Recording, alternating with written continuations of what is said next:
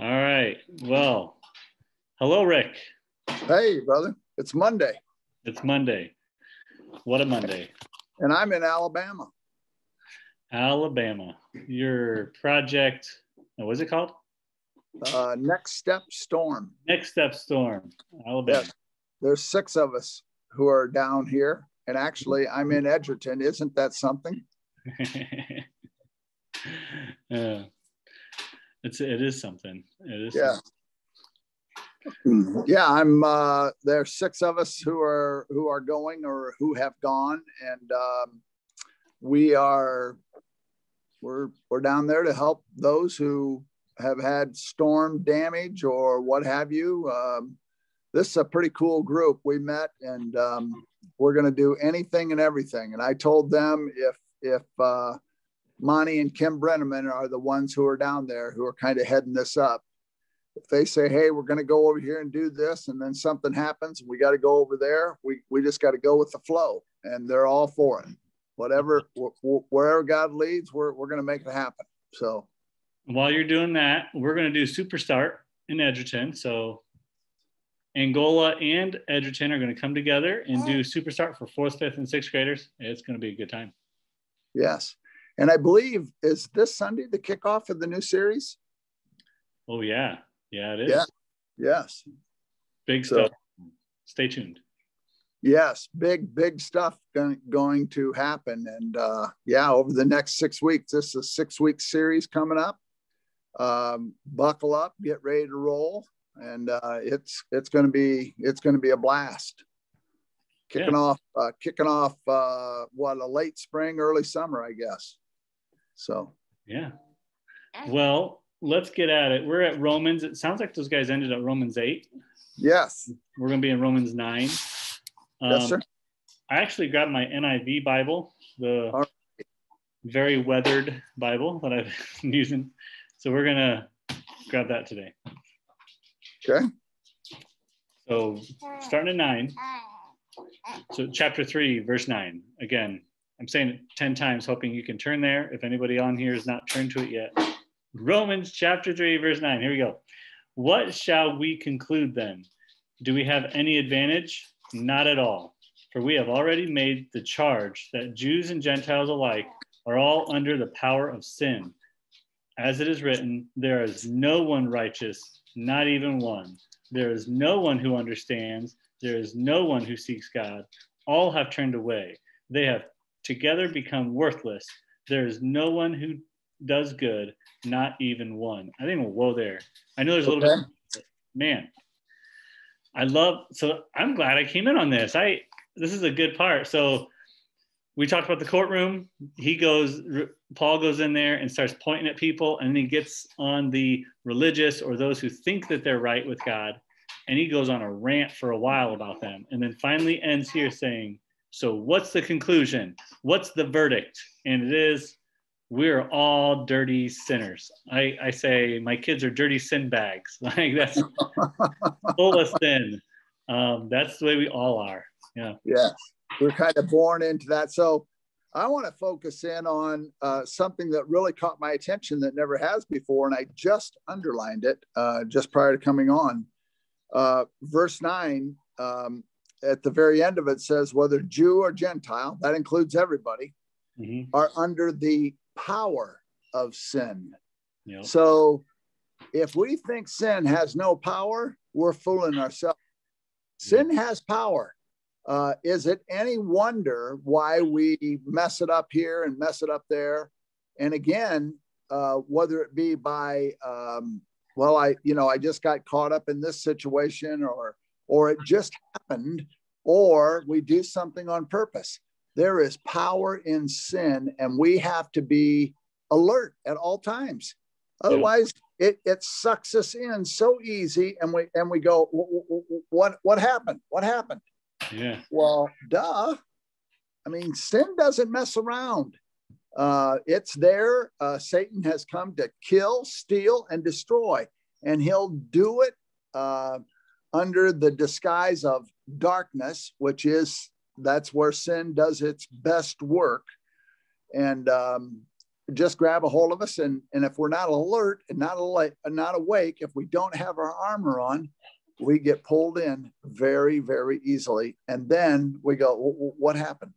Mm-hmm. Oh, yeah. That's why the armor is so important. Why it says do it daily. Daily put on your armor, because you got to put in those boundaries to protect yourself from sin that is always crouching, always trying to get in. I joke with my students sometimes about, like, all right, so you don't want to do that sin that you keep doing. So get out of the room. There's always a door. There's always a way out. You always need to, but the problem is we walk so close to the edge and think we're strong enough. And actually, I want to say as a teenager, that's what I did. I thought I was strong enough. I'm never going to smoke that. I'm never going to drink that. And then I went to the parties because that's where all my friends were.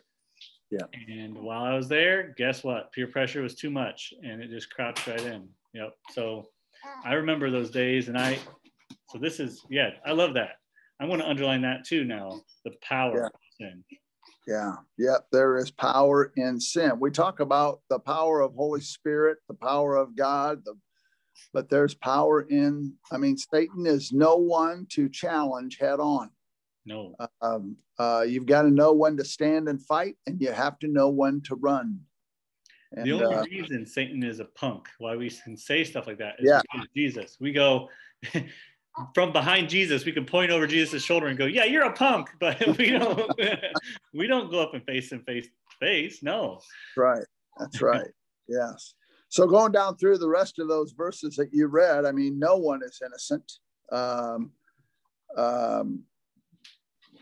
No one is good, and when it talks about no one is good, it's not they're saying that we're not good. It's we're not good, but we're valuable.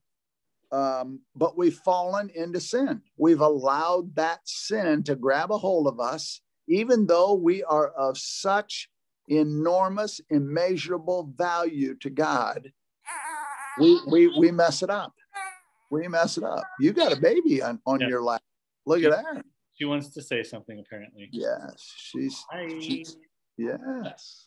I think she's getting a little fussy. I'm going to pass her off to Mom. All righty. So, like no one is righteous. No one understands. No one seeks God. And again, this is where I think we could take a hard look at this and think of the verse that says, God opposes the proud, but cares for the humble. And this is just showing, like, if you're prideful, if you think, I'm better than those people here, let's just read through these again. And he's actually quoting from Psalms, many spots in Psalms. Like my Bible kind of throws a bunch of those in there. Yes. Yeah. Well, and again, I don't want someone to get confused and say, well, God doesn't think I'm good, so what's the use? Well, no. He knows you're not good, but you're valuable. You are beyond value to him. Just don't get caught up in the sinful nature and sinful world to where good you become evil. And it takes you from place to place to place, and you fall deeper into sin. Yeah. And the further away you get away from God. So we'll read through the last part of these quotes.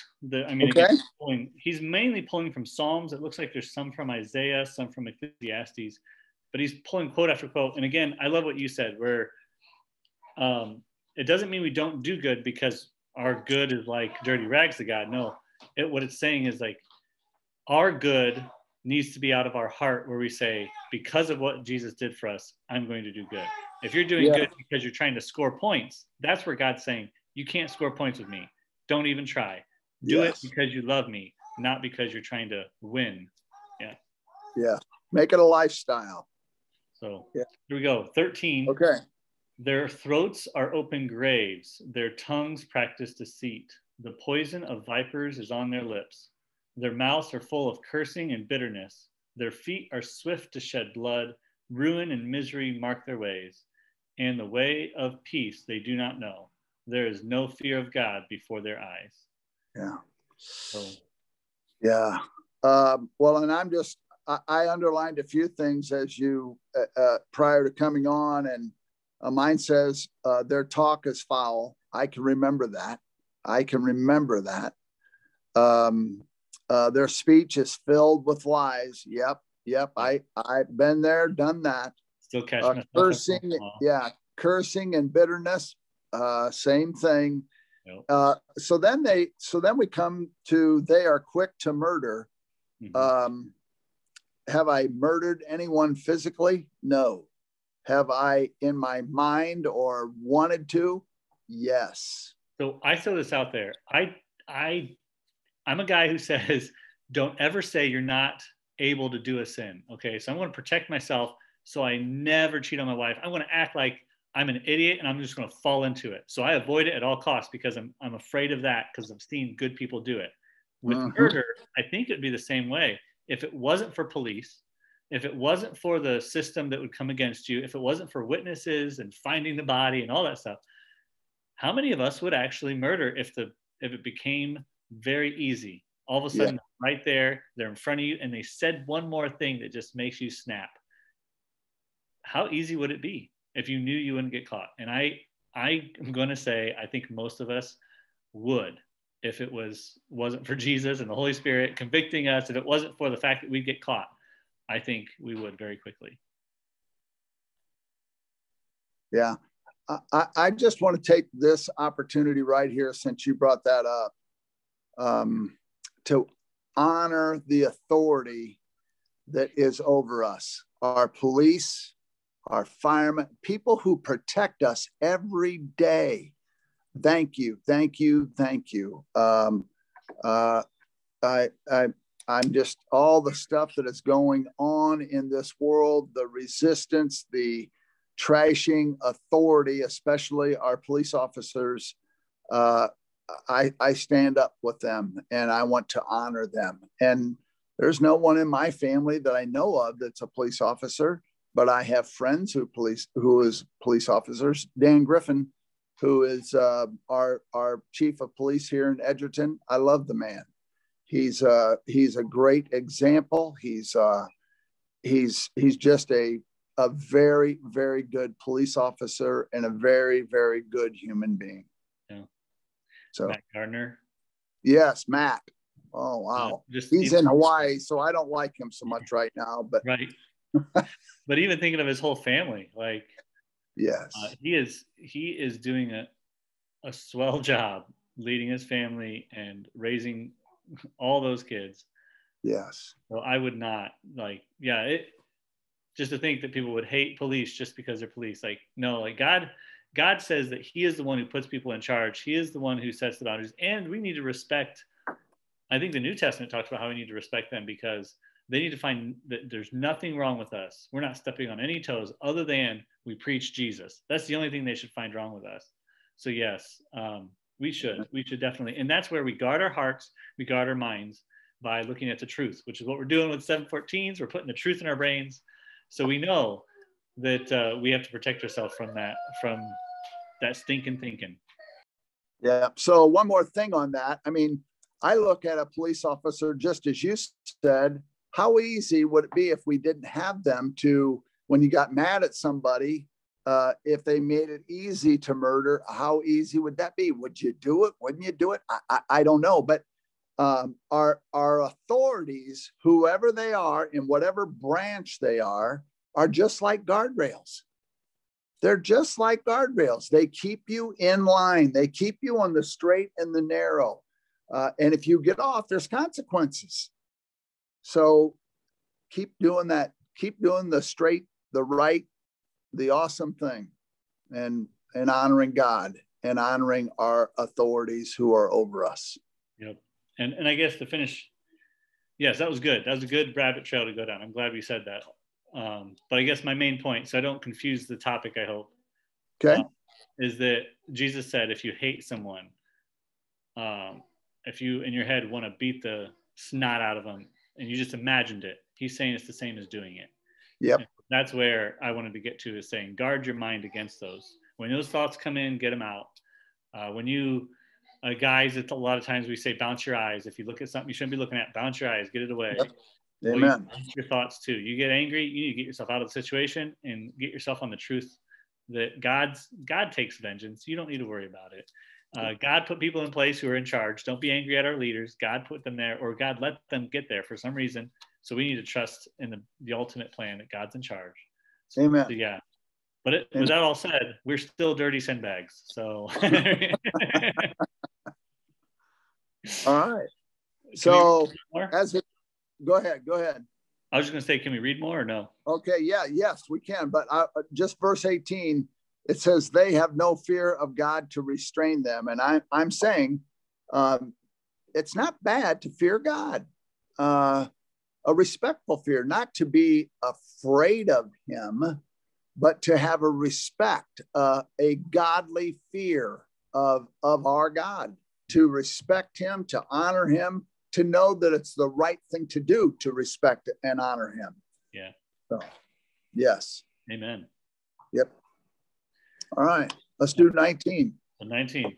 Now we know that whatever the law says, it says to those who are under the law, so that every mouth may be silent and the whole world held accountable to God. Therefore, no one will be declared righteous in God's sight by the works of the law. Rather, through the law, we became conscious of our sins. I love that verse. I remember trying to memorize that a while ago, but that's such a good verse right there as a reminder that the law, meaning the Old Testament, the first 5 books of the Old Testament, a lot of that stuff is there to point us to God, to make us realize how off we are. We need Jesus. If you have not read the Old Testament is what tells you why we need Jesus. That's why it's there. And it points us to Jesus. And then the New Testament's all about Jesus. Yes. Well, the verse 20 and the last part of that, for the more we know God's law, the clearer it becomes that we aren't obeying it. I mean, when you know that law intimately, you know every time you're breaking it through a thought, through something that you say, through a deed that you're doing, somehow, some way. So a question that it has in my study Bible, the last time someone accused you of wrongdoing, what was your reaction? I think that's a great question. I don't know. Yeah. And it goes on. Was it denial? Did you argue? Were you defensive? All of those things. Or were you totally innocent? I mean, they accused you of wrongdoing for some reason. And again, I'm going to come back to police officers. I haven't been picked up for speeding too many times, I think a few times, but each time I knew exactly what I was doing. And there was this one time, I can't remember what town it was in, but I was going 10 miles an hour over the speed limit. It was in a 35, and just 50, maybe 100 feet ahead of me was a 45-mile-an-hour speed limit sign. And he told me I was going 10 miles an hour over. The speed limit was 35, but I hadn't reached that sign yet. And I did argue with him a little bit. I said, I mean, look, it's just, he said, but you were going 45 back here, dude. And so I had to pay the piper. So, yeah, I don't know when, I don't know when I've been accused of something that I've been doing wrong, but each time it feels like I know, I already know. You don't even need to tell me. I know I was doing wrong. Yeah. Yeah. So. Yeah. So, and with that being said, 1 second. All right. Can you wait? Can I help you when I'm done here? Yeah. Okay. Somebody's very sad. Well, we can close her up right here. This is a good place to stop. So you want me to read? You're saying no more reading. That's what you're saying. let's whoa right there. Do you have any more comments on those verses? I had one last thought that came to my mind was now I can't remember her name. Was it Mother Teresa or anyways that one of those ladies that was a saint and did all kinds of good was like quoted as saying, maybe you have to look up the quote, but it says, you'll never understand that Jesus is all you need till Jesus is all you have. And that's a big part of the Old Testament. I think every time I read it, when I read through the stories of the judges and the kings and how failure after failure, every time Israel tried to do something right, they even screwed that up. And I think it's just a great picture of why we need Jesus so much. And so you have to realize you really have to either hit rock bottom and have nothing, or you have to realize how wretched you are before you finally realize how much you really need Jesus. Yeah, for real. And we need Jesus for sure. So that was the end of that part of the conviction. Yes. The next part is when he finally explains, okay, now that you know you're a wretch, now what's next? What's the answer? And then, yes. Well, let me just get a little a bait right there, a little thing, and a cliffhanger. And mine says, forgiveness of sin through Christ. Christ took our punishment. Ooh, that's going to be a good part to discuss. So, so don't miss come Tuesday. But yeah. All right, let's pray, brother. Sounds good. You want to kick it off, or you want a second? You know what? I'll kick it off. All right, make her happen. All right.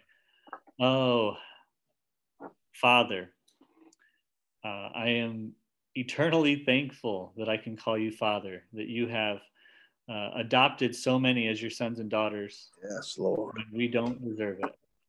Lord, thank you for Jesus and your plan that, again, is so much better than what we could have came up with. And thank you for loving us, even though we are just so sinful and so evil many days. Lord, we are pushing forward and trying to help your kingdom move and go bring as many people into the kingdom as possible. And we're doing that all because of what you've done for us. Thank you for saving us. Thank you for changing our hearts, for giving us a new mind, a refreshed heart. And Lord, you've changed so many things in my own life. And now I want that for others. And Lord, help us to remember that day when we became Christian, the days when you answered our prayers big and you really showed yourself off to us. Lord, help us to remember those every day as we look at others who are living without hope, without joy. And Lord, help us to also share this message of sin in a loving way, helping people realize how sinful they are, but let us do it in a loving way, not throwing it at them, not trying to guilt them, but just helping them to come to your loving arms. I pray all this in Jesus' name. Yes, Lord. Yes, Father. Lord God, thank you that we get to live in a country that speaks freedom. And Lord God, we don't take our freedom for granted. And we just thank you for America and this place that we get to live. Lord, I pray for all the authorities over us, great and small, and that we would follow the laws of the land, the laws that have been set before us. Father, that we would respect those laws. And Lord God, as Scripture has said, not one of us is good, but we are so, so valuable. So Father God, I just thank you for placing value in us. And that value couldn't have been more spoken than giving your son, Jesus, for each one of us. So I thank you for him and his life. And I thank you for the resurrection that took place, where Holy Spirit just drew him out of the grave. And he did what he said he would do. And so, Father, we just thank you for who we are in Christ. And we give this day to you. We honor and bless the name of Jesus. And Lord, we praise you and thank you in Jesus' name. Amen. Amen. All righty. Yes, sir. Another one in the books. So we will see everybody tomorrow. Happy Monday.